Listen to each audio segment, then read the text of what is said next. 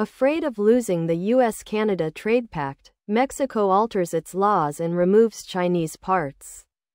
Associated Press. Mexico has been taking a bashing lately for allegedly serving as a conduit for Chinese parts and products into North America, and officials here are afraid a re-elected Donald Trump or politically Ugling Canadian Prime Minister Justin Trudeau could try to leave their country out of the US-Mexico-Canada Free Trade Agreement.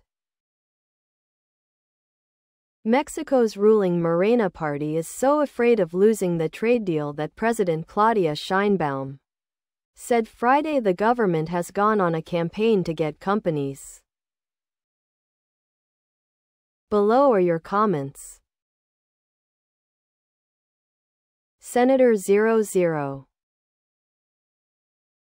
Sherrod Brown, an Ohio Democrat, has called for stopping Mexican steel imports, saying, "The alarming rise in Chinese steel and aluminum coming into the country through Mexico is unsustainable and a threat to American jobs, as well as our economy and national security."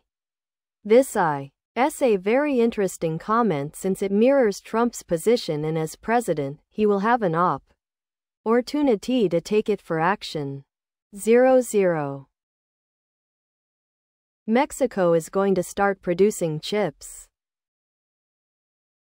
Salt and vinegar or barbecue flavored.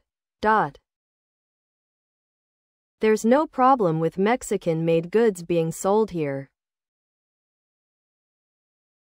The problem being fixed is Chinese goods being delivered to Mexico, being stamped with a "Made in Mexico" sticker, passing it off like a real Mexican-produced product and trying to sell it here.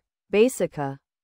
LLY China trying to bypass U.S. tariffs, which Biden kept and increased for some. It's corporate corruption, and it also hurts Mexico because it means less real jobs. This is in Mexico's interest as much as the US and Canada. Commerce between nations has and will always have loopholes, deals will be made, and the payee will be the end consumer. It's funny what happens when you get a businessman in the Oval Office who works for you and isn't there trying to appear nice to everyone around the world just to keep up appearances. Trump is working for us. He's already supporting our auto unions with his actions. Give it a chance and you might just see something great happen for America, despite what these nonsensical media personalities will have you believe. Onwards and upwards. Please subscribe to my channel.